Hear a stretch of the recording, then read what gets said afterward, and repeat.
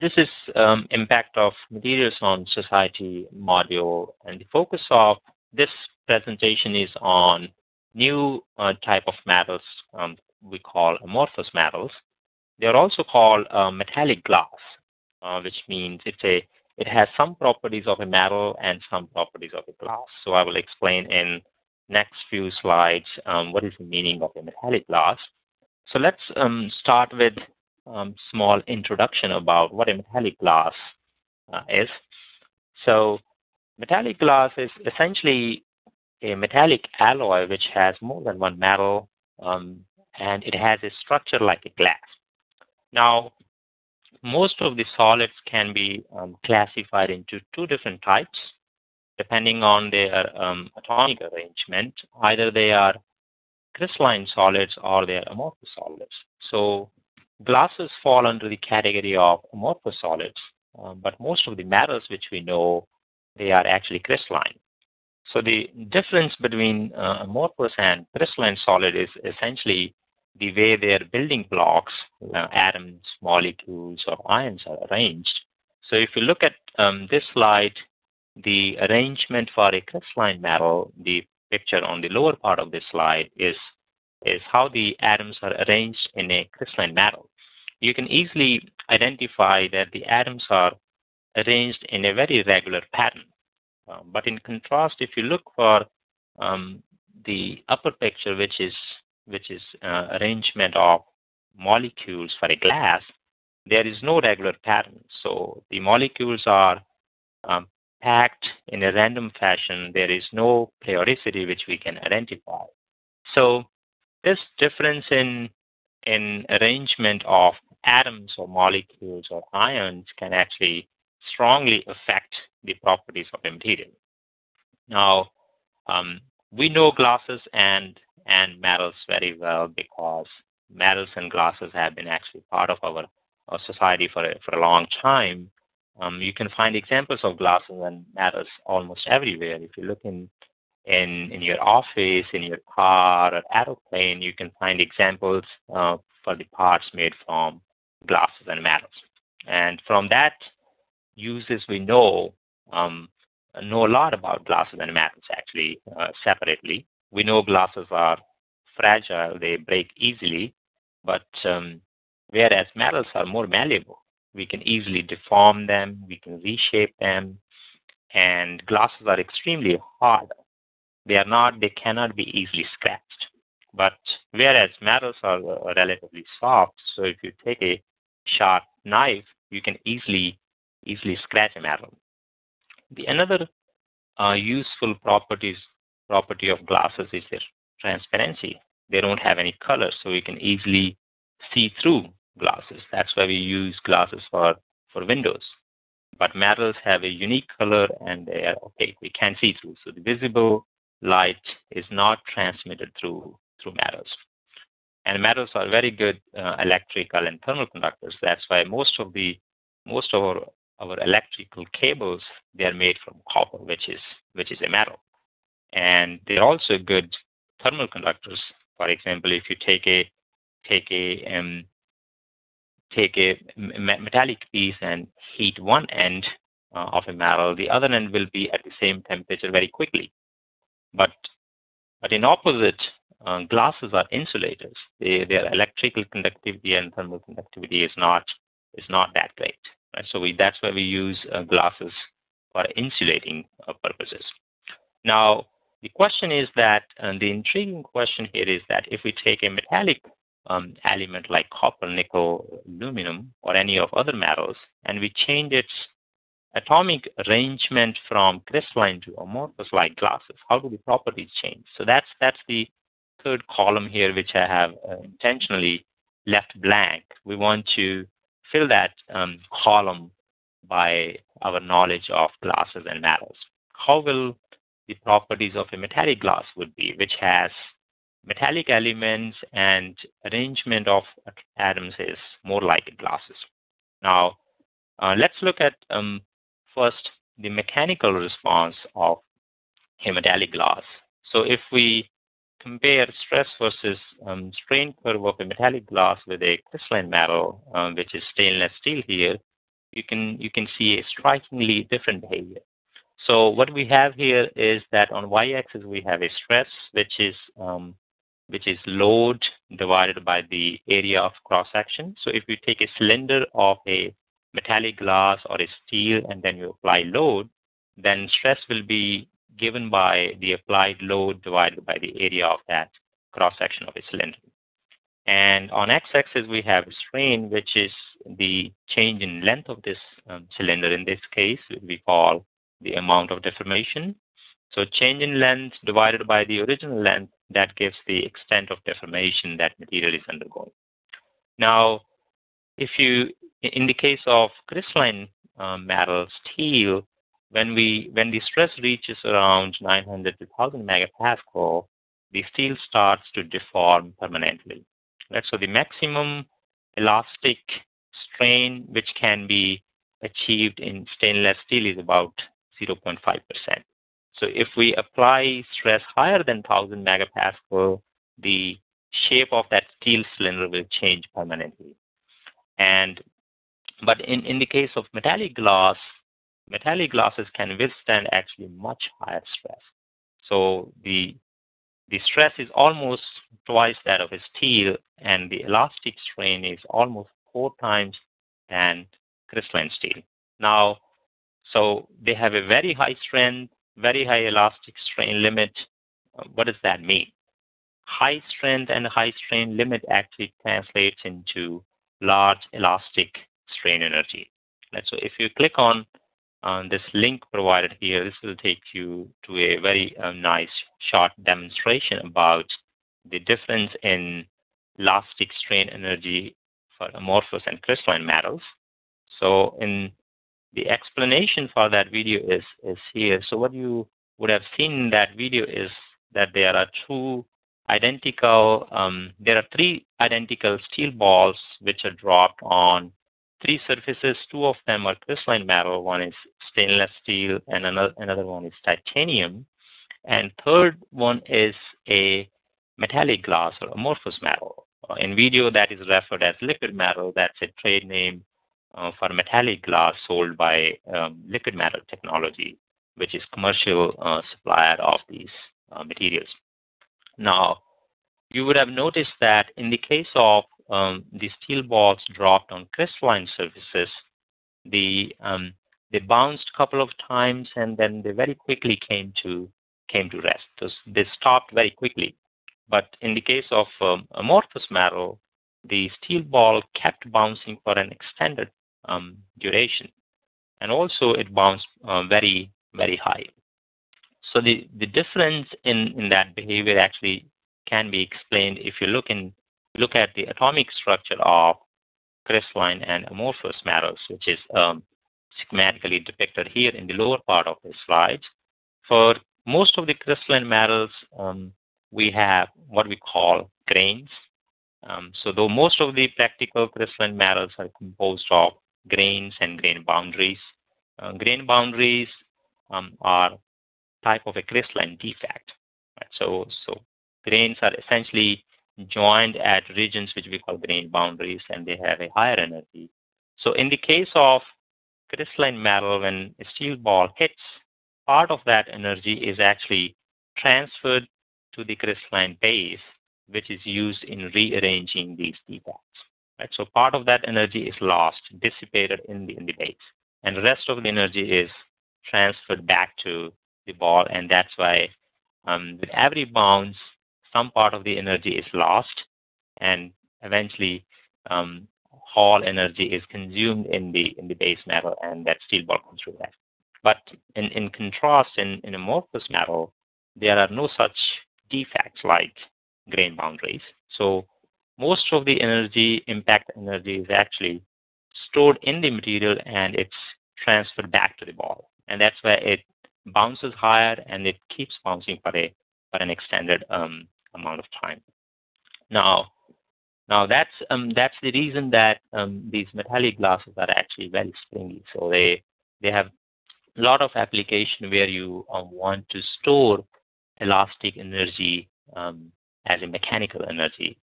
Now the next part, we can look at the effect of these different atomic structure on other properties. So that was mechanical property. Now here I have zoomed in version of grain boundaries here. Again, on the left hand side we have a crystalline metal where we have two different grains, grain 1 and grain 2, and the shaded region between these two grains is grain boundaries. These grain boundaries have a higher energy because the atoms in the grain boundaries are actually misoriented with respect to the individual grains. So these grain boundaries are actually very prone to corrosion. So if you expose a material with grain boundaries to chemicals, they react. So that causes actually lower corrosion resistance. There is another crystalline defect which I didn't show in the last slide. So here you can see is what we call dislocation. So even inside a grain, there can be an extra plane of atoms, or there can be a missing plane of atoms. Those are called dislocations. So similar to grain boundaries, these dislocations also have higher energy, and they all contribute to the plastic deformation, which you saw in the last slide, and also they contribute to the corrosion. Now, in amorphous metals, as I said, we don't have such defects like grain boundaries and dislocation, and that translates into very high corrosion resistance. And metallic glasses or amorphous metals are also extremely hard, which actually results in a very, very high wear resistance. And since we don't have defects, that also is reflected in the surface finish. So the attractive properties of amorphous versus crystalline metals is that amorphous metals have high corrosion and wear resistance, and their surface finish is extremely smooth. Now, the other properties of interest are their optical appearance. In terms of optical appearance, actually, the amorphous metals look very similar to crystalline metals. They are not transparent; they are opaque, and they're also good thermal and electrical conductors. And the reason for this similarity for the optical, thermal, and electrical properties is that the amorphous metals have similar atomic bonding like crystalline metals. They also have a lot of free electrons, valence electrons, and so the properties which are predominantly dictated by atomic bonding or electrons, they don't change much when you go from crystalline to amorphous structure. Okay, so now we can fill the third column which I had left vacant on previous slide. We know how metallic glasses behave in terms of mechanical response, electric and thermal response. Metallic glasses are very springy. They have very elastic strain energy. They are extremely hard, which is similar to the glasses. They are opaque like crystalline metals, and they are good electrical and thermal conductors. So they have. That's the reason we call they're a bit of metal and glass, because they have some properties which are similar to crystalline metals, and other properties are similar to glasses, which stem from their atomic arrangement, amorphous atomic arrangement. Now, so till this, we understand now a lot about metallic glasses. Now, the question is, how do we make a metallic glass? If we have a crystalline metal and we want to make a metallic glass, there are a lot of different techniques which can be used to make a metallic glass, but the most commonly used method is what we call rapid cooling. Rapid cooling from a liquid state. So rapid cooling of a metallic glass can be understood from this volume versus temperature graph here, which is shown on this slide. On y-axis we have volume, and on x-axis we have temperature. And if we take a metal and heat above its melting temperature, which is Tm on x-axis, then it becomes liquid. Now, if we start from liquid and cool it, depending on how fast we cool, we can actually make either amorphous structure or a crystalline structure.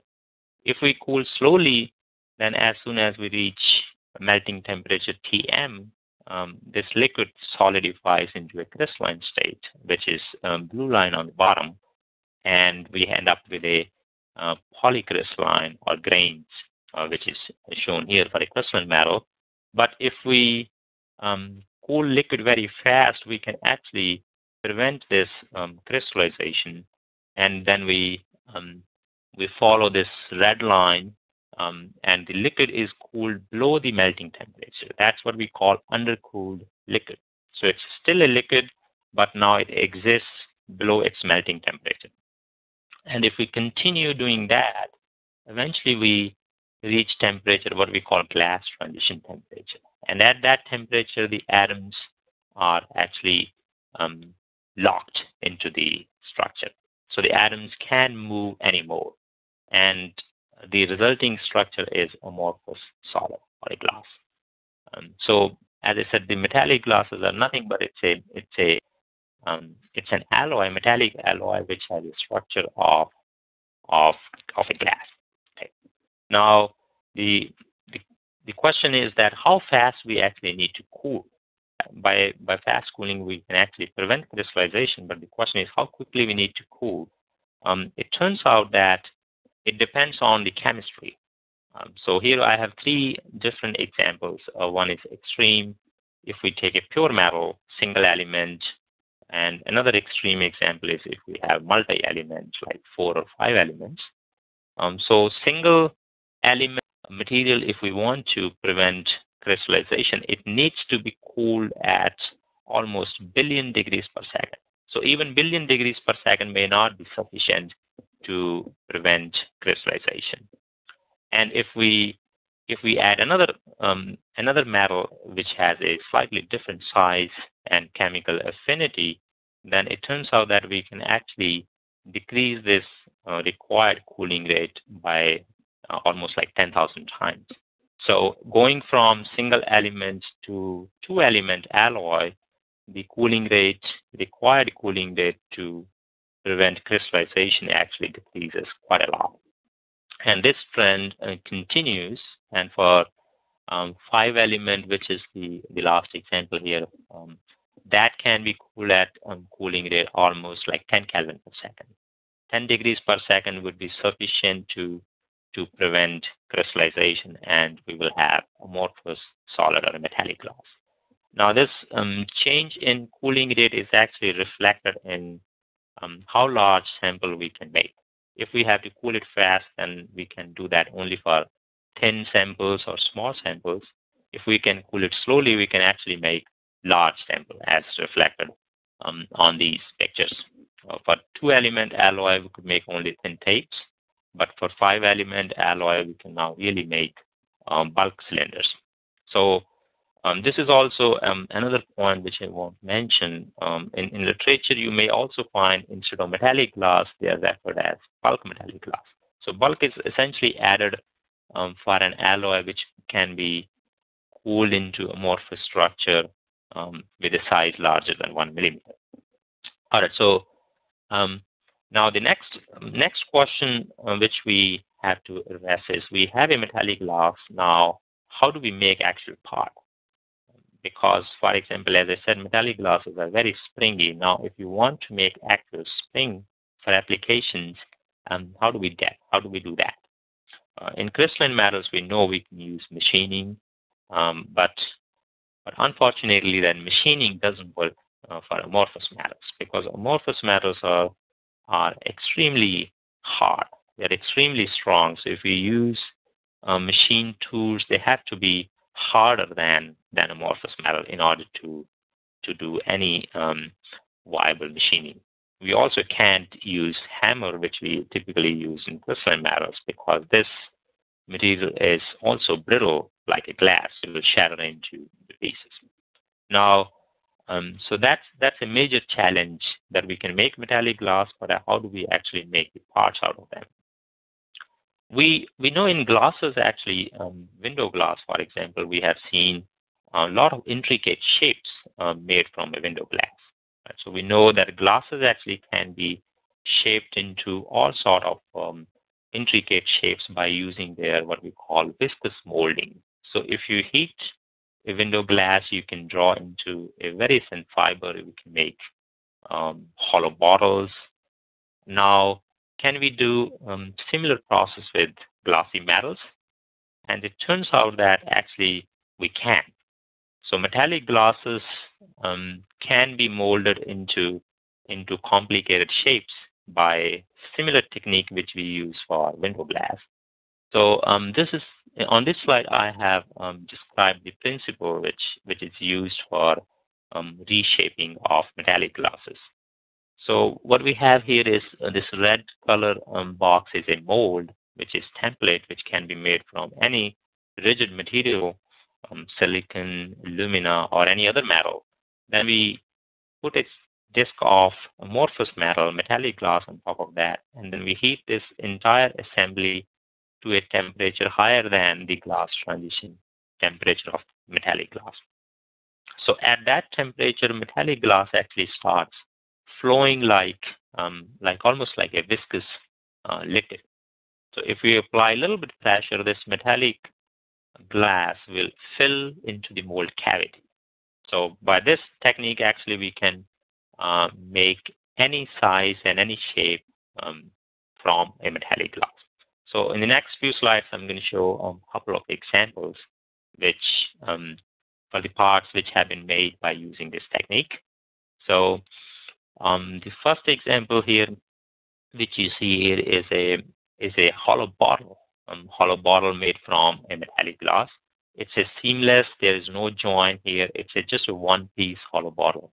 Most of the metal cans or bottles which you see, they are actually joined, but this one is a single piece. And second example, which you see on the right hand side here, is from a tiny gear, which is of the size of 10 human hair. So it's really, really small, and it has a lot of intricate parts, very sharp teeth, sharp corners inside. And the last example which you see are pillars, which one pillar is almost 1,000 times thinner than a human hair. So the message here is that metallic glasses actually can be molded on any length scale, starting from nano to macroscopic, like a bar here. So now the question which is the most important question is that why don't we see metallic glasses in the consumer market? They have very good properties and we can shape them. So why don't we actually see them? So these next 2 or 3 slides will explain what are the potential applications and what are the roadblocks which we have to overcome before we can actually start using them. So let's look at the first property, which is high elastic energy. So which makes metallic glasses ideal candidate for applications which need springs or hinges. So some of these applications are in sporting goods. For example, a golf club head. We want to have a golf club head which can actually transfer most of the impact energy to the ball rather than deforming the material of the head. So some prototypes from metallic glasses have been made and they have been tested, and it turns out they outperform the existing titanium-based golf club heads. The issue here is the more economic issue. The cost of the material is still very high because it uses expensive metals compared to titanium or steel or any other crystalline metal. So if we have a metallic glass made from inexpensive metals, sporting goods would be actually ideal application for metallic glasses because of their large elastic strain energy. Other applications include small hinges, which we need to bend multiple times. So since metallic glasses, they have a large elastic strain energy, they can be bent to a smaller curvature, as it is shown here on the lower example. It's a small hinge made of a metallic glass, and it can be bent almost by 360 degrees. And this can be done repeatedly over and over again. Nothing happens to this material. The next property of metallic glasses is actually in in precision tools because they can be shaped into really precise, tiny shapes as you see in this picture here. It has a lot of different parts, small tweezers, caliper, membrane, gears, springs. All of them have been made by just one-step process, by molding into a template, and there is no subsequent processing required. Now, since the material cost is not an issue here because the amount of material used is not that very high, the main issue here is the cost of the template. Currently used templates are not reusable. So once you use a mold, you have to make new mold, which significantly increase the cost of the part. So the challenge here is to develop a mold which is reusable, which does not stick to a metallic glass, so that you can use again and again. That will significantly reduce the cost of the final part. And this one, next application, actually projected application, is in the static industry because, as I said, amorphous metals, they have a very smooth surface finish, which is very attractive to jewelry and watchmakers. There actually has been an effort from Omega. Omega is trying to use metallic glasses for watch bezel. So if you click on this video, this will take you to Omega website, and there's a short video describing how they are using metallic glasses for watch bezels. The other applications where we need smooth surface finish and wear resistance is in electronic casing. So there are a lot of big companies which are exploring metallic glasses for those applications. The issue, the challenge which needs to be overcome again is material cost and their reliability. There are also some more functional application. This is a very recent work where a platinum-based metallic glass is being explored for fuel cell catalysts. We know platinum is a very good catalyst for fuel cell, but the property which is required for fuel cell catalyst is very high surface area, which is durable for the lifetime of fuel cell. So it has been shown that metallic glass, which is based on platinum based metal, actually can be the surface area of platinum-based metallic glass be increased by simple molding on a nanoscale, and that surface area is very durable. Even after 1,000 cycles, it retains almost like 90% of its surface area, compared to conventional catalyst, which actually loses 90% of its surface area after 1,000 cycles. So this is a very very attractive application because this doesn't need a lot of material, and its surface area can be increased in a very simple way. The nature of metals has actually fascinated mankind for centuries. If you will see that the prehistorical ages have been actually characterized by the type of the metals they were used. So the 21st century is actually, the metallic glasses are predicted to be a new advanced class of material. But before we actually place metallic glasses in this category, there are some economic and material challenges which need to be overcome. I have listed a few of those challenges, which are the most important ones. One is that we have to develop new alloys which are made from less expensive metals, not like platinum or gold.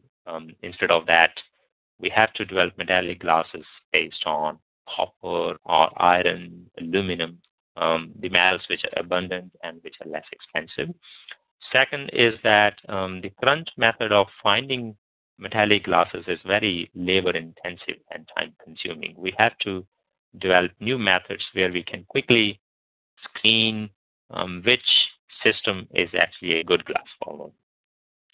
Third part is that we had to develop new fabrication techniques where we can make metallic glass parts in a reliable way.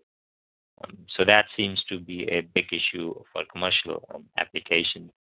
The fourth is related to if we want to use metallic glasses for precision tool industry by using molding, we need to find materials for reusable molds, which will lower the cost of final product. So there's a lot of research being done all over the world about these issues, and I am very optimistic that in the next 10 years we will see metallic glasses in the consumer market. Thank you very much for listening.